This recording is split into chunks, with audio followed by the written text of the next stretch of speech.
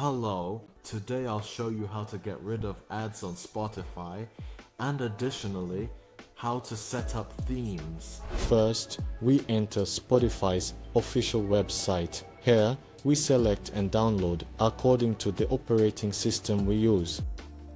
If you have downloaded Spotify from the Windows Market, delete it immediately and download it from the official site as I recommend. Because if we downloaded Spotify from the Windows Market, we wouldn't be able to use that Spotify after every monthly or weekly update.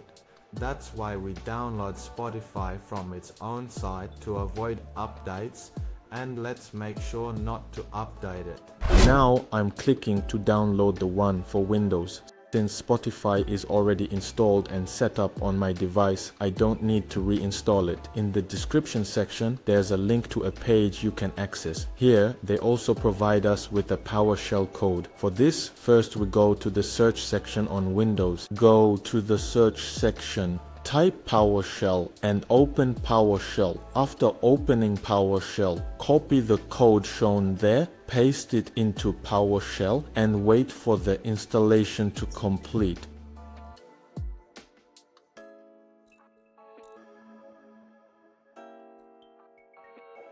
In this part, we are asked, should we download Marketplace? Of course, we say yes because we did all our work through Marketplace. And here our Spotify opens. After Spotify opens, there is a market icon at the top. We click on the market icon and then we go to the search bar.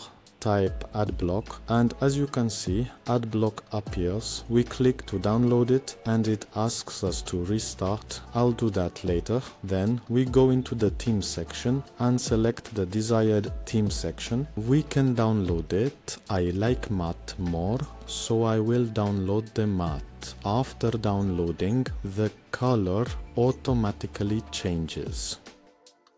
That's it. Thank you for watching and don't forget to subscribe and like to support me. Thank you.